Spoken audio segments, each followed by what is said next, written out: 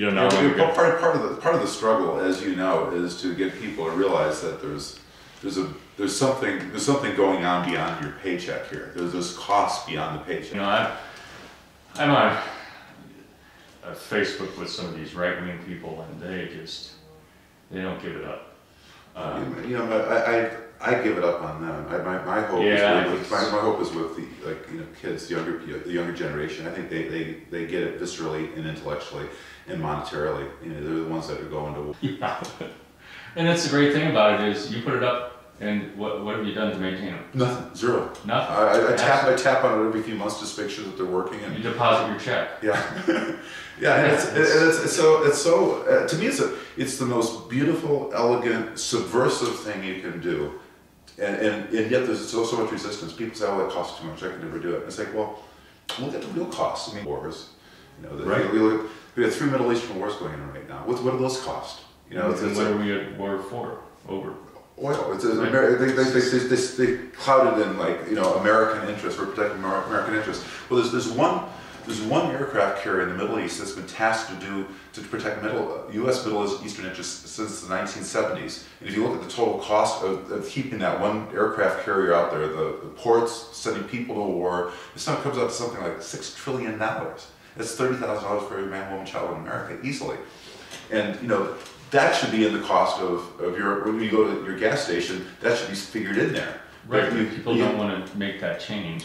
Well, what I want to do is make that connection for people so that they connect the dots, so that they see the kids getting their legs blown off, the environmental costs, the health costs, the tax costs of keeping these. We want to quantify that so that you see that these solar panels look pretty damn cheap after you consider. Nobody died to put these solar panels on. Nobody's going to continue to die. We don't have to send anybody to war over these things. It's the gift that keeps on giving. Funny. And at the same time, you're doing landscaping and other. Yeah, there's a lot of commotion out here, and it was, right. From my end, it wasn't real sensitive to the neighbors, but it just sort of grew. I mean, we didn't intend to be working out of here, but then it just became, we got entrenched. It was like, okay, it became too difficult, too expensive to move. Essentially, you want everything. Every dollar you're spending on a movie, you see it up on the screen. You don't want to be spending tons of money on, office space and other ancillary things that you do to run a business. And here I was able to keep all the costs here. I was paying the rent. I was pretty surprised when you were at Aspen that you did this all out of Boulder. This is all a movie about oceanography and that kind of stuff, but you have chosen to live in Boulder as opposed to other places that people make movies at, right? Or run an ocean-based organization. Let's say we're conveniently located between 2 oceans. The funny thing though is the streets north of Boulder are alphabetized by trees. So it's iris, right. Juniper. Yeah. So I'm on Juniper. The next street over was Lynn Chioka, who was the chairman of the board of the Coral Reef Association. Next block over was a guy that helped start Google Oceans. The other joke is that we're doing the moving Boulder just to be near all the other oceanographic organizations. NOAA has a branch here. Interesting. And there's more divers per square, or perhaps there's more divers per capita here than any other state. By percentage, and I think that's because people are more environmental in general and tolerable. Sure. There's more people biking and so on, and so you're not only we're not only producing a movie and running all your power for the house and the office, but you're also driving cars off of that power. Yeah, we have 2 electric cars out there. One's a Toyota RAV. It's old technology. I mean, right. At this point, it's probably a dozen years old. It's a 10-year-old car, but the technology is at least 12, 13 years old, because by the time we get to the design phase and actually manufacturing phase. So it goes 80 miles an hour, 120 miles on a charge, and the license plate on it says VUS. It stands for Vehicle Using Sun. It's the opposite of an SUV. And we also have a ZEN, which stands for Zero Emission No Noise. It's a neighborhood electric vehicle. Yeah. We got that first, and we don't use it near as much as the RAV, because the RAV is, you can go as fast as you want. Yeah, so I was wondering about those neighborhood electric vehicles, the NEVs. The ZEN goes 30 miles an hour, or?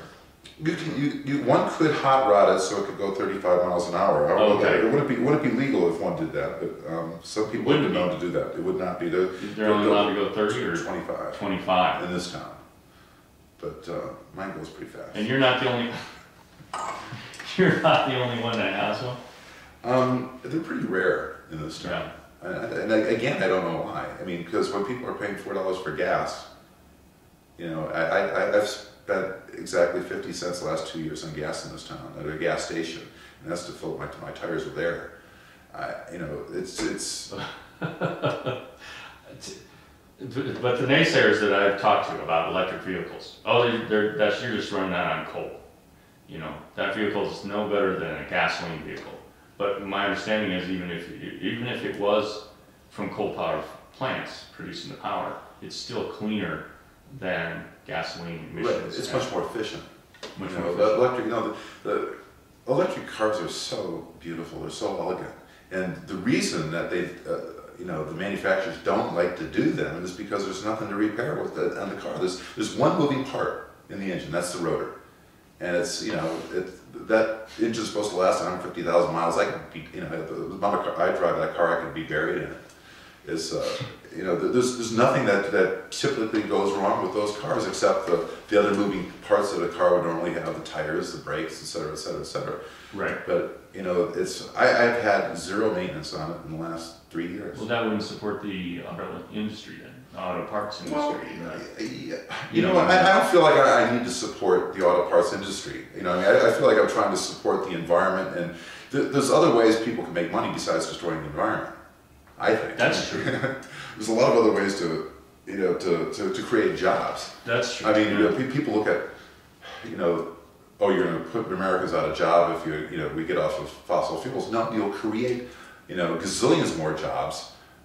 You'll probably put some healthcare workers out of work because they won't have the same healthcare concerns. But you know, it'll be transferred to the grid. It'll be, you know, you look at all. I fly over Colorado, and you look at all those rooftops down there. You know, we live in the Saudi Arabia alternative energy right here in Colorado. We have more wind and more sun than we could power our state and every other state around us easily with solar and wind. But